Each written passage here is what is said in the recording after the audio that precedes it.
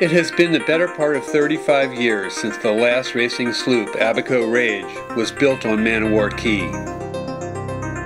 Boat building has always been a way of life there, and was the only way to survive back in the day. I was there when the Rage was built, and before when they built its predecessor, Rough Waters, and even earlier in the 60s when the last schooner, Esperanto, was built for Fred Whittier, the consummate treasure hunter.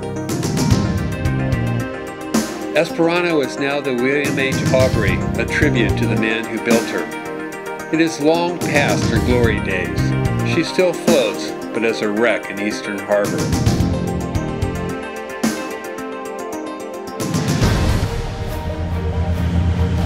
I pile the family on Scamper and head to Hopetown the day after Christmas.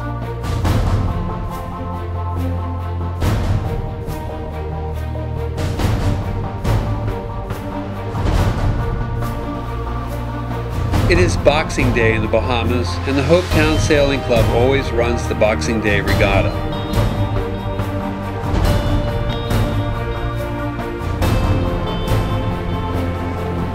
It's gratifying to see the Man O War boat building tradition live on with Rage and her sailing campaign.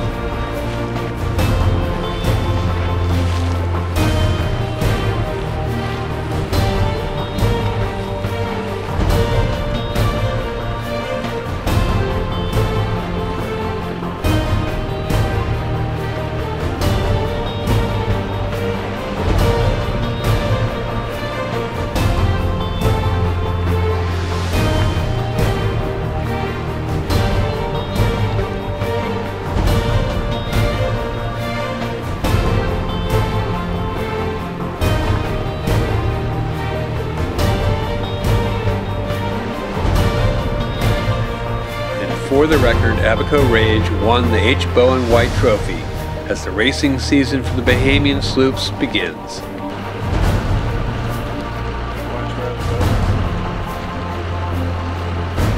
For T2P TV, I'm Bruce Neer.